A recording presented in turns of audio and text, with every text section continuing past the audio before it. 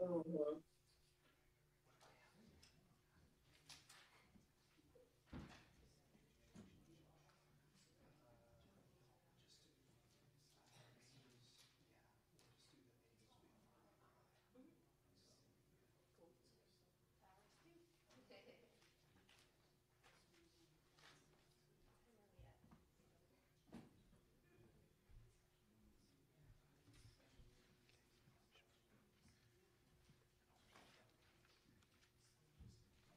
Yeah, Linda has made it before. Yeah. Yeah. Yeah. I'm not crazy about the Thousand Island as well.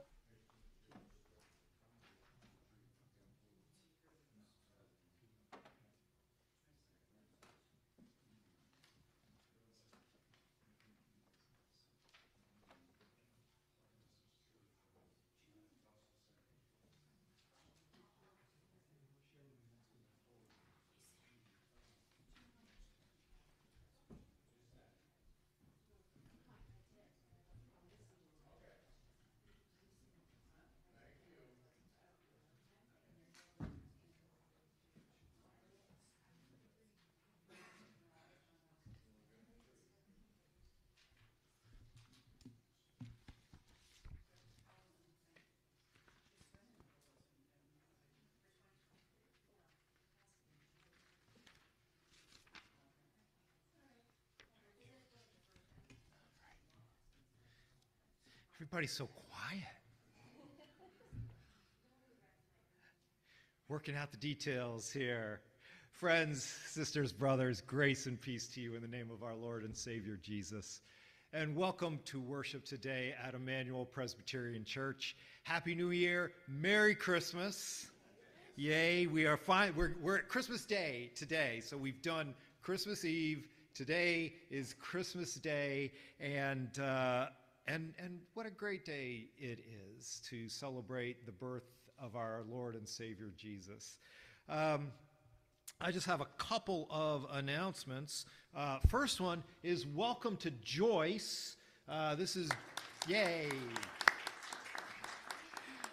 This is Joyce Kreiner. She is our new pianist and clavinovist, and we are so excited that Joyce is able to join us.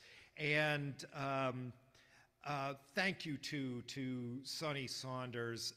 Everything was so up in the air last week that I failed to acknowledge Sonny's magnificent contribution to our worship on her last Sunday. But at some point, like next week, I want to get a card. We'll all sign the card, and we'll get that out to Sonny. What a wonderful gift she has brought to this church, and in just the short time that I got to experience her, it was really wonderful, and just an amazing grace-filled opportunity for Joyce to join us. So thank you, Joyce. Welcome.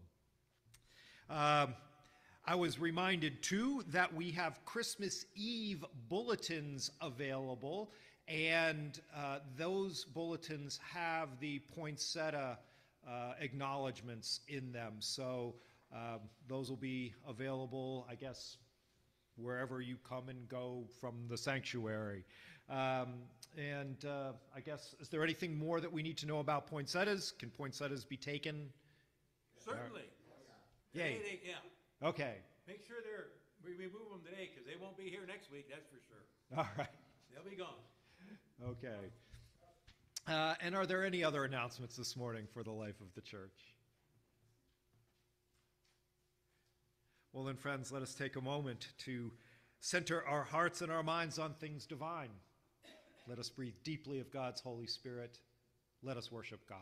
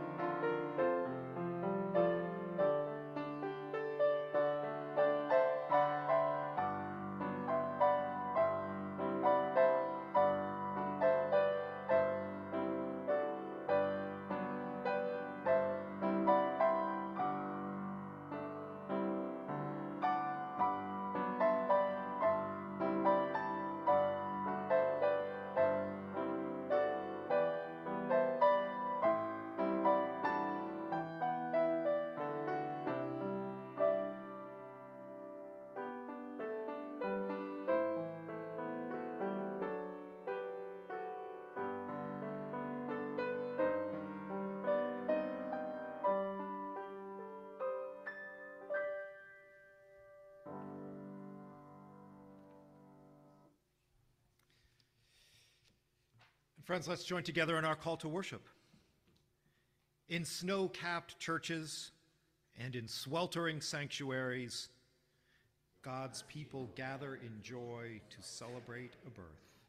With hopes littering our hearts like wrapping paper under a tree, we offer our thanks and praise for the gift of grace swaddled in love. With eyes wide open like little children, with hearts full of wonder and laughter, we join our lives with Mary and Joseph, with shepherds who ran to tell the good news.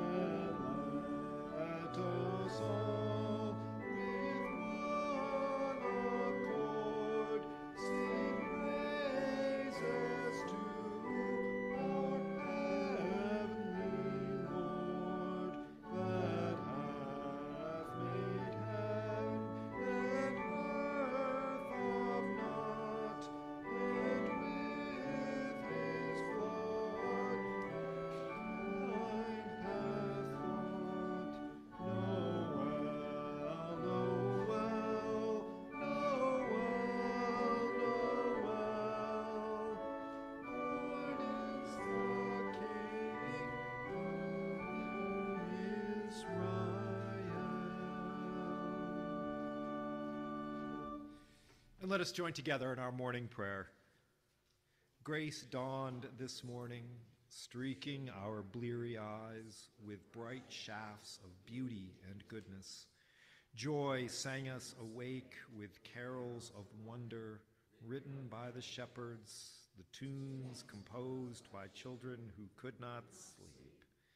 Hope was fixing breakfast for us while we slept, toasting the bread and slathering it with jam, pouring us a cup of warm grace.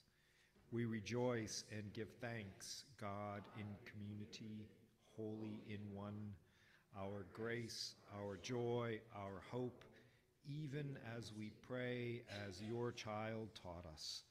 Our Father, who art in heaven, hallowed be thy name. Thy kingdom come, thy will be done on earth as it is in heaven. Give us this day our daily bread, and forgive us our sins as we forgive those who sin against us. And lead us not into temptation, but deliver us from evil. For thine is the kingdom, and the power, and the glory forever. Amen.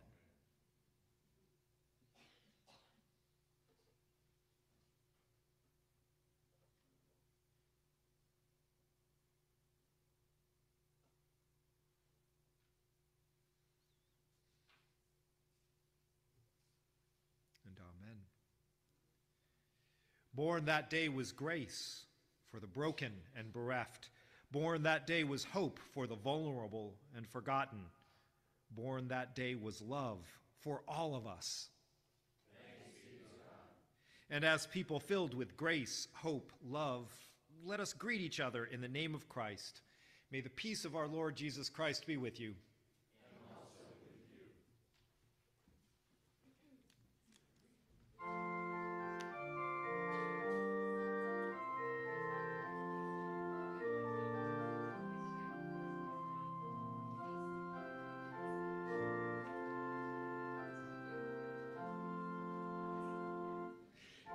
Angels we have heard on high, sweetly singing o'er the plains, and the mountains in reply, echoing their joyous strains. Gloria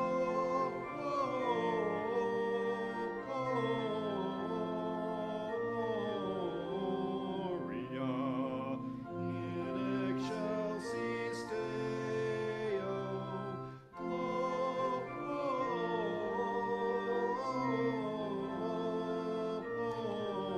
Gloria in excelsis Deo.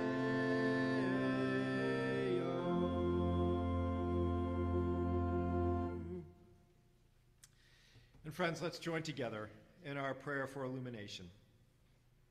Gracious God, by the gift of your Spirit, show us the Word made flesh, good news of great joy for all, so that we may sing with angels, glory in the highest, and peace on earth, through Jesus Christ our Savior.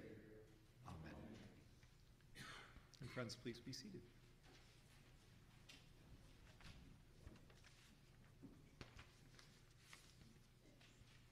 Oh, you can come up because we have no children today.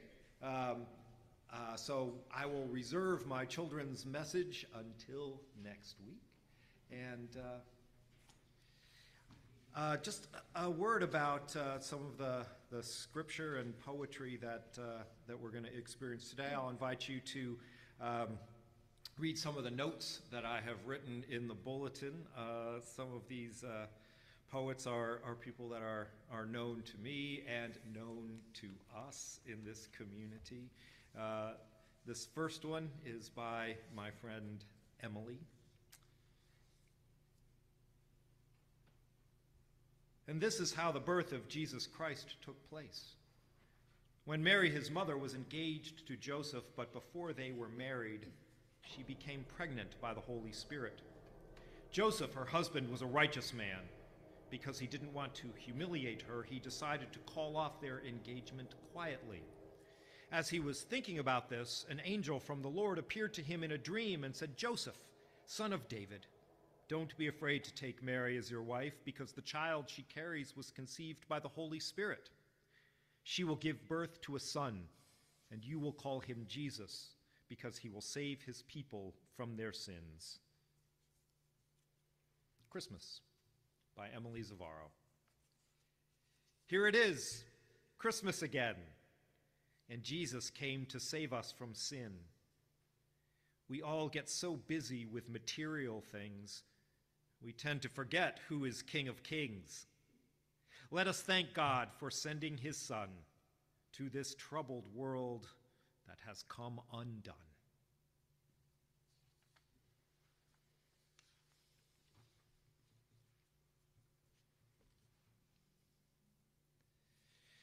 The stories of and circumstances of Jesus' birth, we should remember, are laden with themes of darkness and captivity.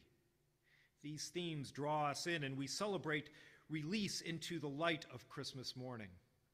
The prophet Isaiah's words capture the dawn of hope this way. How beautiful upon the mountains are the feet of a messenger who proclaims peace, who brings good news, who proclaims salvation, who says to Zion, "Your God rules." Listen, your lookouts lift their voice. They sing together. Right before their eyes, they see the Lord returning to Zion. Break into song together, you ruins of Jerusalem. The Lord has comforted the people and has redeemed Jerusalem. This poem from Malcolm Guite, called O Oriens, expresses the mystery of this transition from darkness to dawn. First light, and then first lines along the east to touch and brush a sheen of light on water, as though behind the sky itself they traced the shift and shimmer of another river, flowing unbidden from its hidden source. The day spring, the eternal primavera. So every trace of light begins a grace, in me a beckoning. The smallest gleam is somehow a beginning and a calling. Sleeper, awake, the darkness was a dream, for you will see the day spring at your waking. Beyond your long last line, the dawn is breaking. And now we turn to the Gospel according to John, the first chapter with verses 1 through 5. In the beginning was the Word, and the Word was with God, and the Word was God. The Word was with God in the beginning. Everything came into being through the Word, and without the Word, nothing came into being.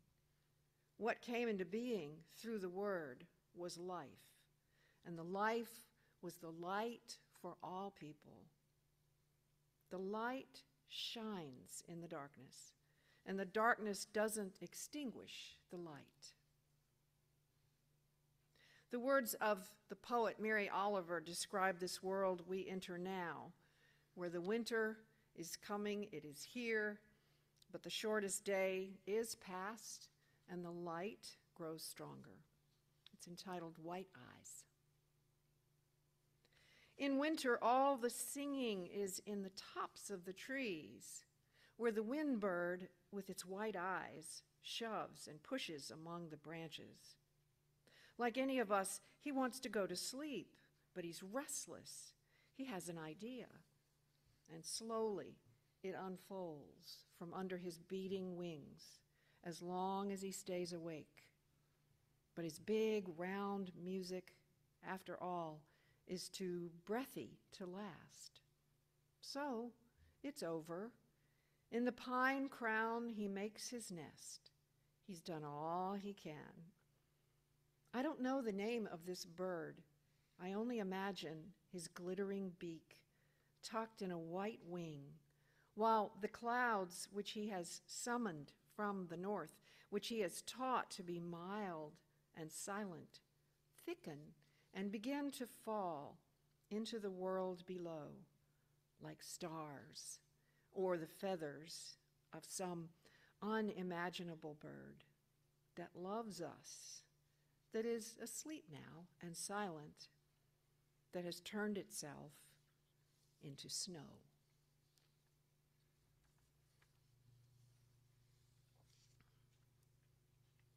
And again from the Gospel of John's first chapter.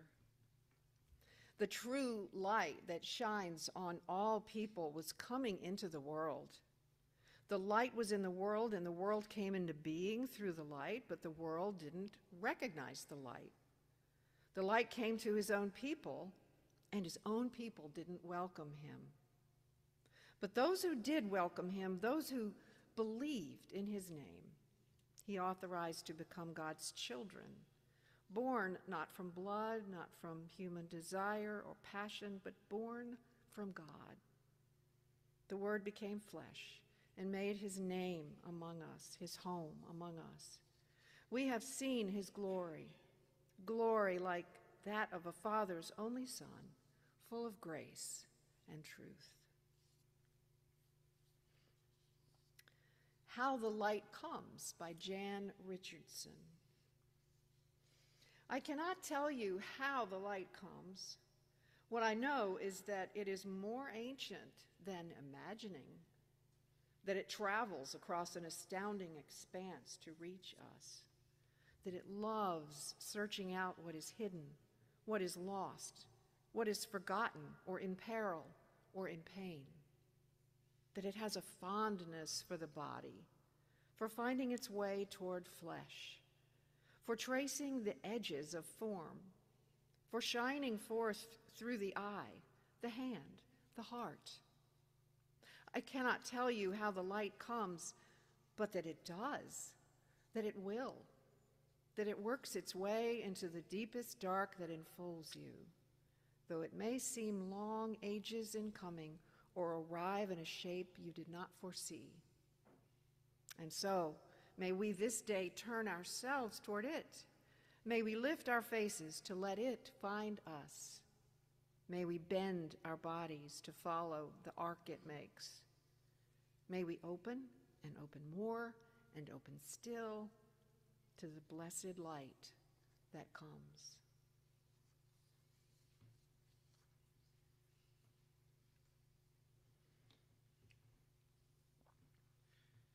And from Matthew's Gospel. An angel of the Lord appeared to Joseph in a dream and said, "Get up, take the child and his mother, and escape to Egypt. Stay there until I tell you, for Herod will soon search for the child in order to kill him." Joseph got up and, during the night, took the child and his mother to Egypt. He stayed there until Herod died. This fulfilled what the Lord had spoken through the prophet, "I have called my son out of Egypt." After King Herod died, an angel from the Lord appeared in a dream to Joseph in Egypt. "Get up," the angel said, "and take the child and his mother and go to the land of Israel. Those who were trying to kill the child are dead." Joseph got up, took the child and his mother, and went to the land of Israel. But when he heard that Archelaus ruled over Judea in the place of his father Herod, Joseph was afraid to go there. Having been warned in a dream, he went to the area of Galilee. He settled in a city called Nazareth, so that what was spoken through the prophets might be fulfilled. He will be called a Nazarene. This poem, The True Meaning of Christmas, my friend Jody wrote in 2019 as wildfires were raging through Australia, where she is from and where her son was. This year, I think this poem also speaks to those ordinary people, the everyday angels who helped people and saved lives. I'm sure you have read these stories from all over our country, and some particularly from Buffalo, about people who truly rescued people, everyday angels. No sky filled with choirs singing of glory, no star-guided journey to worship a child, no angels, no manger, no stable, no shepherds, just ordinary people to hold back the fire. The smoke in the air has blocked out the starlight, while bone-tired fireys work through the night. Not angels, just people, but my son who lives there is safe and alive. Flooding my news feed, offers to help out, a room, food, or money. Just say what you need. Not angels, just people, just ordinary people. And here's the true meaning of Christmas this year. Because of these people, these ordinary people, my son who lives there is safe and alive.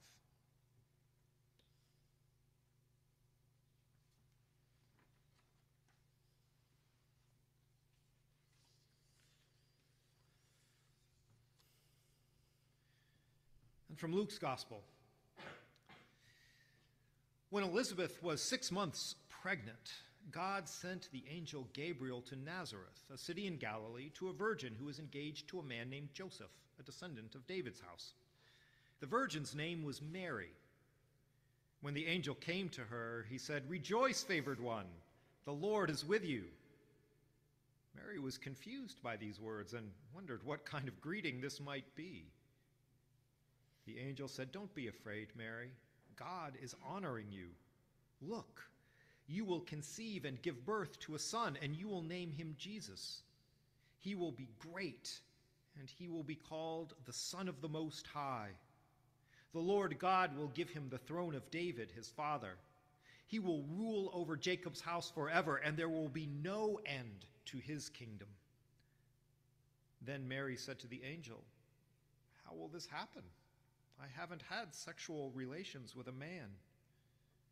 The angel replied, "The Holy Spirit will come over you, and the power of the Most High will overshadow you. Therefore, the one who is to be born will be holy. He will be called God's Son. Look, even in her old age, your relative Elizabeth has conceived a son. This woman who was labeled unable to conceive is now 6 months pregnant. Nothing is impossible for God." Then Mary said, "I am the Lord's servant. Let it be with me just as you have said." Then the angel left her. Dawn of Salvation by Stephen Rayrick. Raise voice far and wide over all the earth. Swell glory's glad tidings brought on by his birth. Dawn has begun and night's length is ending, ushered by sounds that creation is sending to us of mere worth, us who need mending. The day has arrived. 'Tis on us at last, when all speech and sound are as one and held fast. Long nights of hatred and battles will cease. The bugles have ended. The songs are of peace. Hope, like the sun rising out of the sea, is rising before us, declaring us free from being the lees, from our agony, keeping us separate since ages of old from all that has bound us to Satan's strong hold.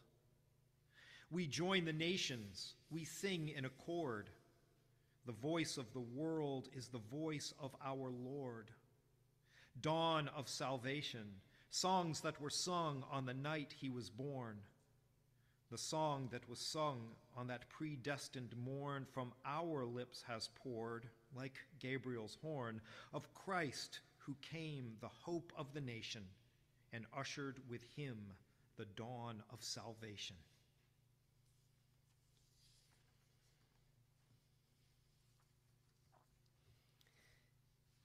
Our final reading is from the Gospel of Luke, the 2nd chapter, verses 1 through 20. In those days, Caesar Augustus declared that everyone throughout the empire should be enrolled in the tax lists. This first enrollment occurred when Quirinius governed Syria. Everyone went to their own cities to be enrolled. Since Joseph belonged to David's house and family line, he went up from the city of Nazareth in Galilee to David's city, called Bethlehem in Judea. He went to be enrolled together with Mary, who was promised to him in marriage and who was pregnant. While they were there, the time came for Mary to have her baby. She gave birth to her firstborn child, a son, wrapped him snugly, and laid him in a manger, because there was no place for them in the guest room. Nearby, shepherds were living in the fields, guarding their sheep at night. The Lord's angel stood before them. The Lord's glory shone around them, and they were terrified. The angel said, "Don't be afraid. Look, I bring good news to you, wonderful, joyous news for all people. Your Savior is born today in David's city. He is Christ the Lord. This is a sign for you. You will find a newborn baby wrapped snugly and lying in a manger." Suddenly, a great assembly of the heavenly forces was with the angel, praising God. They said, "Glory to God in heaven, and on earth peace among those whom God favors." When the angels returned to heaven, The shepherds said to each other, "Let's go right now to Bethlehem and see what's happened. Let's confirm what the Lord revealed to us." They went quickly and found Mary and Joseph and the babe lying in the manger. When they saw this, they reported what they had been told about this child. Everyone who heard it was amazed at what the shepherds told them. Mary committed these things to memory and considered them carefully. The shepherds returned home, glorifying and praising God for all they had heard and seen. Everything happened just as they had been told. And this final poem is by Lawana Rhine, the mother of Keith, who had made her transition from this life this year, just this fall. And so we honor her as well as seeing the connections between these poems, these scriptures, and our lives. Good Day is the name of this poem. It's a good day to have a good day. Love is all around us. Today, celebrating the birth of Christ, Christmas is a good day. All of great religious and spiritual teachings bid us go directly to God the Father and Christ the Son. So let's call them forth and invoke them, God the Father and Christ the Son, as one, in prayer, affirmations, and giving our intentions this day. This is how we enjoy a good day and have a good day. Go straight to the source and give praise and ask for what we want. Let us approach God through Jesus Christ. It makes it easy. Feel the presence of the God source. Today, Christmas Day, celebrating the birth of Jesus Christ can open the way to a higher spiritual experience. So let's celebrate by repeating, "I am the violet flame in action in me now. I am the violet flame to light alone I bow. I am the violet flame in mighty cosmic power. I am the light of God shining every hour. I am the violet flame blazing like a sun. I am God's sacred power freeing everyone. I am a being of violet fire. I am the purity God desires." Yes, it is a good day to have a good day. Merry Christmas.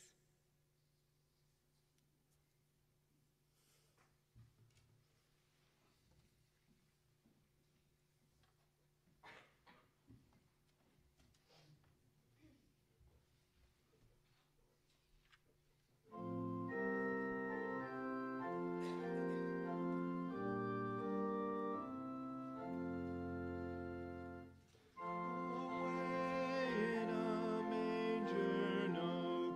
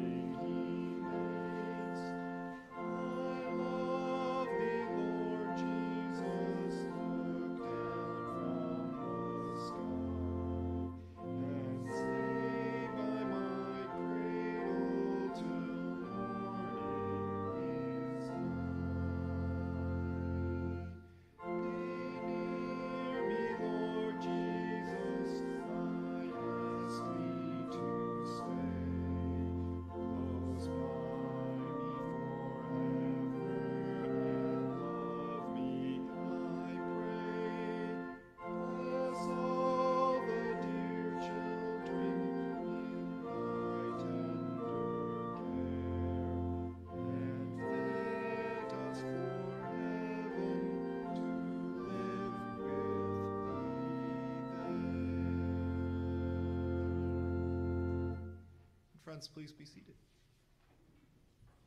And we come now to that time in our worship when we join our hearts and our minds together in prayer. And I invite you to share with me any joys or concerns, prayers or petitions you might have today.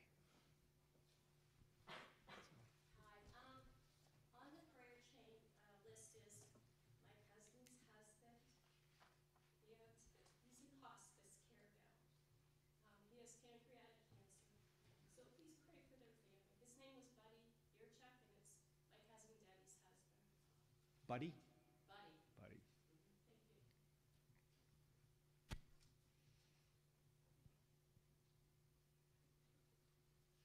Thank you. Andrea. I'd ask for prayers for Tom's cousin Fred. He found out he has bladder cancer, and he's fighting breast cancer at the same time. So I ask prayers for him. Say his first name again. Fred. Frank. Fred. Thank you. And I ask for prayers for Tom's cousin Beverly.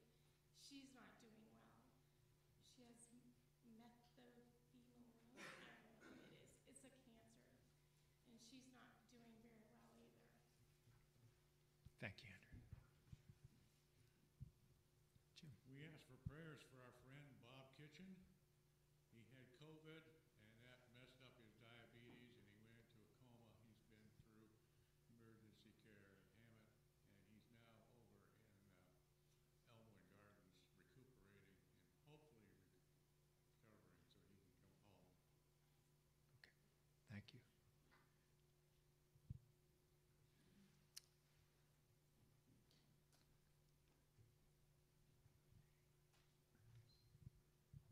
I'd like prayers for Pastor Harry Speakman. He, many of you will remember, he was here for almost a year during COVID. But anyway, he is suffering with horrible arthritis where there's days he can't even get out of bed. And now he's got pneumonia. And they've also said he's only at 30% capacity with his lungs. And he's on an oxygen tank. So I'd just like to ask prayers for him. What was Reverend Speakman's first name? Harry. Perry? Harry. Gary. Harry. Ah, thank you. Yeah, Harry Potter.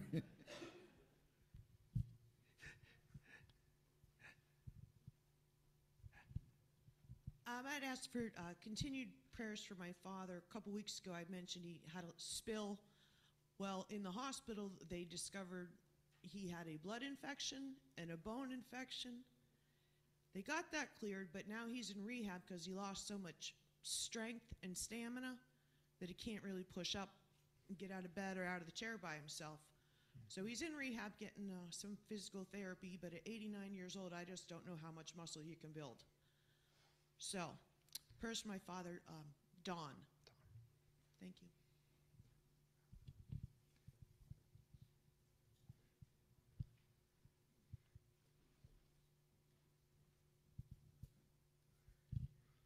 I just wanted to ask for prayers for my youngest sister, Debbie. She has COVID.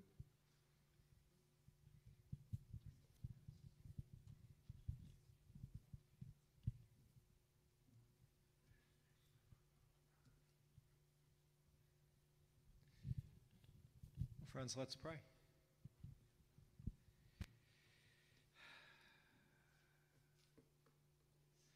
Oh God, it is a good day to have a good day. And this day, we are grateful that we have been able to find our way to this place, to this sanctuary, to be surrounded by our friends and family, to continue our celebration of the birth of your Son and our Savior.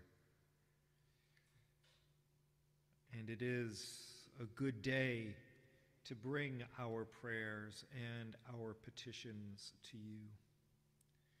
For we trust that you continue to hear our voices crying out.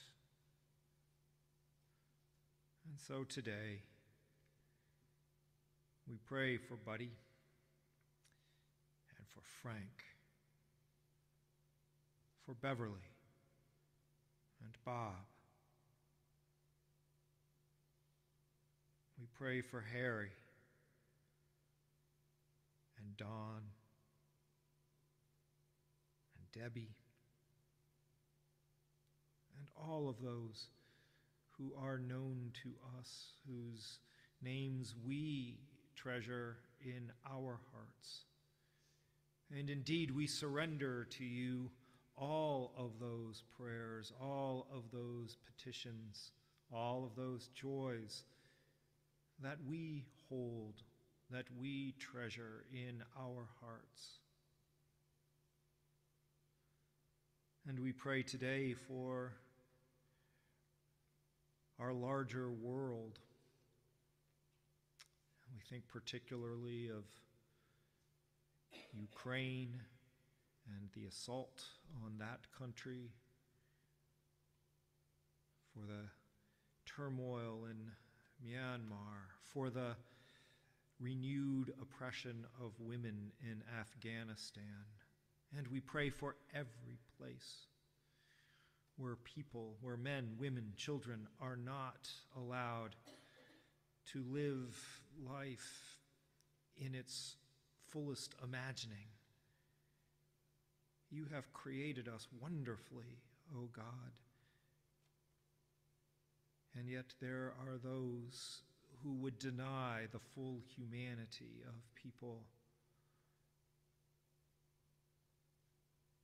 And so we pray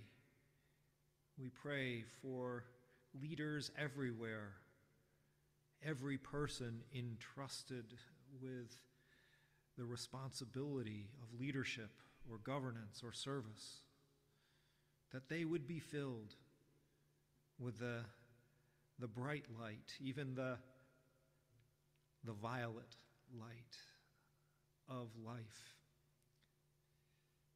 and know that we are all truly one human family. We celebrate with shepherds and with angels, saying glory to God in the highest heaven, and we are grateful for that privilege. We are grateful for the ability to gather and to worship you. And we pray that all people everywhere might enjoy the ability to worship God as they see fit. I give you thanks for this worshiping community that has gathered together today to sing, to pray, to share our joys, our concerns, to be together once again. We pray for those members, those friends and family in this community who are not able to be here today. And we give you thanks, O God. We give you thanks. And we ask this prayer and all the prayers of our hearts in that name that is above all names, the one who is our wonderful counselor, the one who is our mighty God, the one who is our Prince of Peace, the little Lord Jesus, who is now and forever asleep on the hay. Amen. And we come now to that time in our worship when we return a portion of God's blessings back to God. Friends, let's present our tithes and our offerings.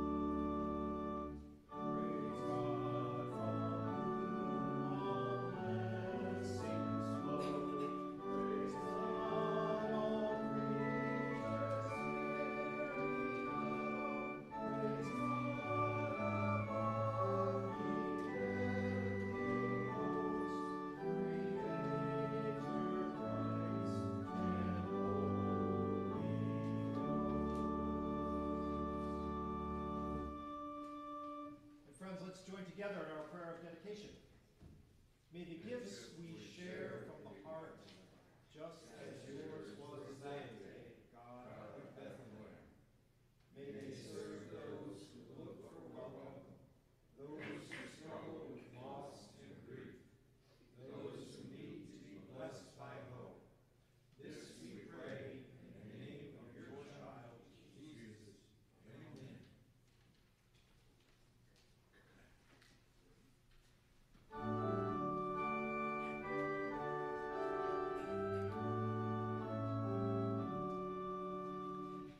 Joy to the world, the Lord is come. Let earth receive her King.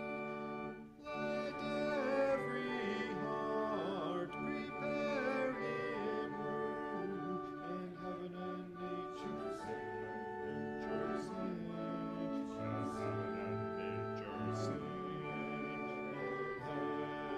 and nature sing. Joy to the world, the Savior reigns. Let us their songs employ. What fields and floods, what hills and plains, repeat the sounding joy. Repeat the sounding joy. Repeat the sounding joy.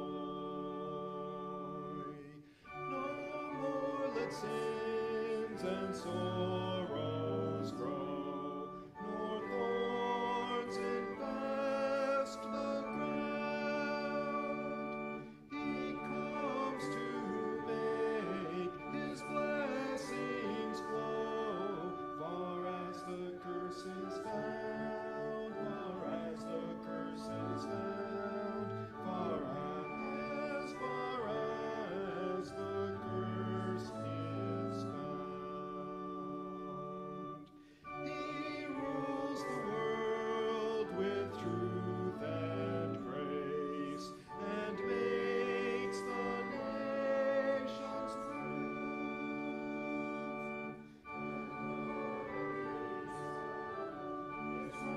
his righteousness, and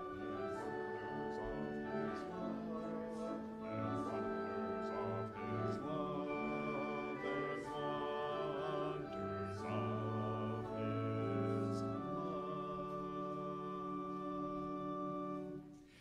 And friends, indeed, go out into the world repeating the sounding joy that Christ is born.